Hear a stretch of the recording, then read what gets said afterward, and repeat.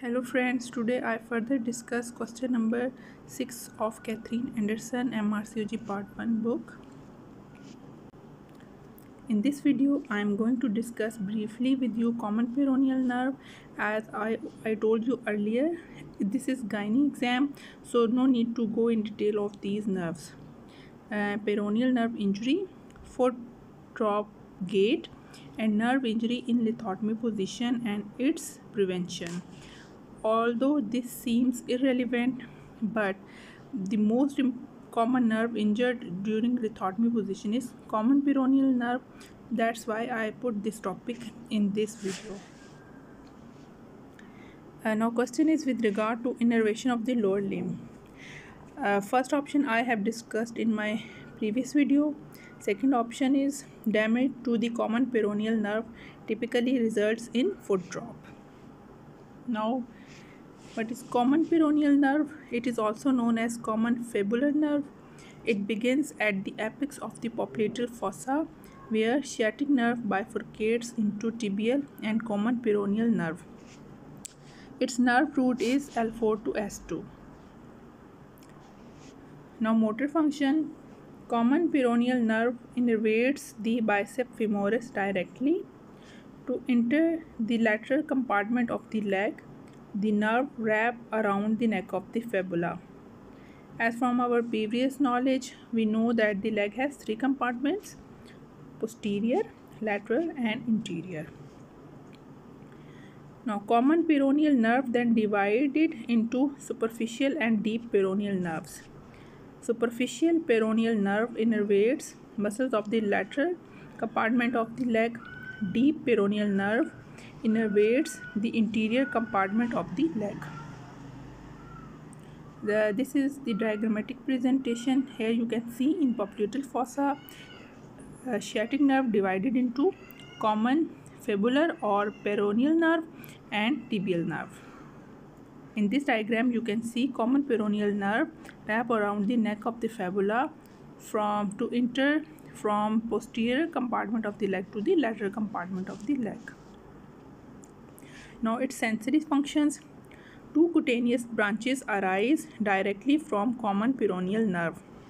Sural communicating nerve combines with a branch of the tibial nerve to form sural nerve, which innervates the skin over the lower posterolateral leg.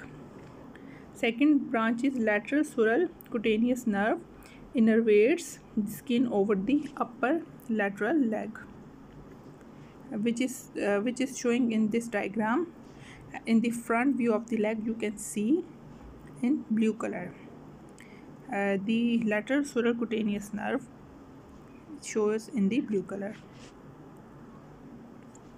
Now, terminal branches of the common peroneal nerve also have cutaneous function. Superficial peroneal nerve innervates the skin of the interior lateral leg and dorsum of the foot, except the skin between the first and second toes. As you can see in this diagram of the front of the leg, superficial peroneal nerve is indicated in yellow color. You can see the cutaneous innervation. And deep peroneal nerve innervates the skin between the first and second toes. As you can see on dorsal aspect of the foot, it is shown in blue color.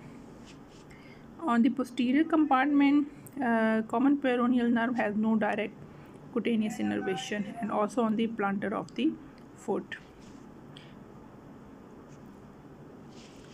Now, peroneal nerve injury.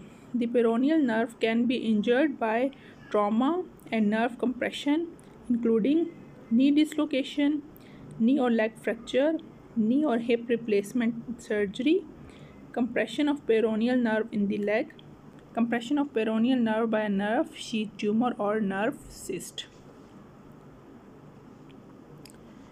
Now, peroneal nerve injury symptoms. Inability to point the toes upward or lift the ankle up. Dorsiflexion is affected. Pain, weakness or numbness affecting the shin or top of the foot. Loss of ability to move the foot. In this picture, on the left hand, you can see normal right leg foot in dorsiflexion, and muscles of the anterior leg raise the foot, so dorsiflexion.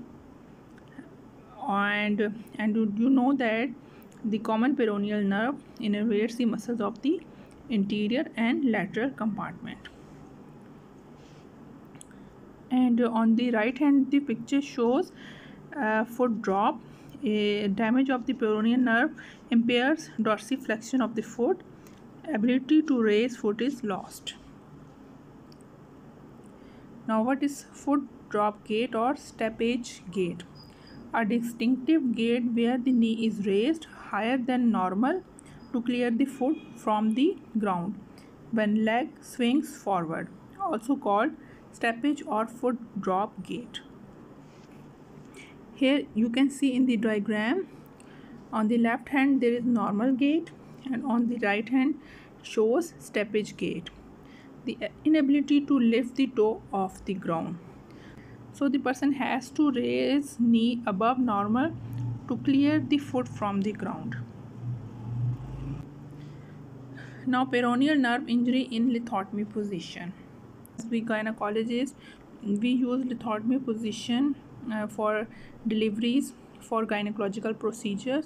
So here you can see peroneal nerve injury rate is 81%, very high. Sciatic nerve injury 15% and femoral nerve injury 4%. This is the diagram showing nerves injured during lithotomy position. Lateral femoral cutaneous nerve at hip joint, common peroneal nerve and posterior tibial nerve at knee, and saphenous nerve at ankle. So how to minimize lithotomy position injury? Proper patient positioning, padding of exposed peripheral nerves, avoiding unnecessary tension on the hips and knees, minimizing operative times, modification in stirrup design. Patient positioning using the lithotomy stirrup boot design that supports the patient's leg entirely, preventing superficial nerve damage and prevents unwanted leg rotation intraoperatively. This is lithotomy boot stirrups.